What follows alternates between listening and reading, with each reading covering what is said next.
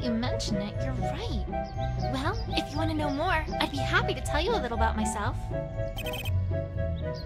Of course! Where to begin? Well, I suppose we could start at the beginning. Ahem! I was born on April 18th, a Tuesday naturally, at Canterlot General Hospital. I was 1 foot 2 inches long and I weighed 2.4653 pounds at birth.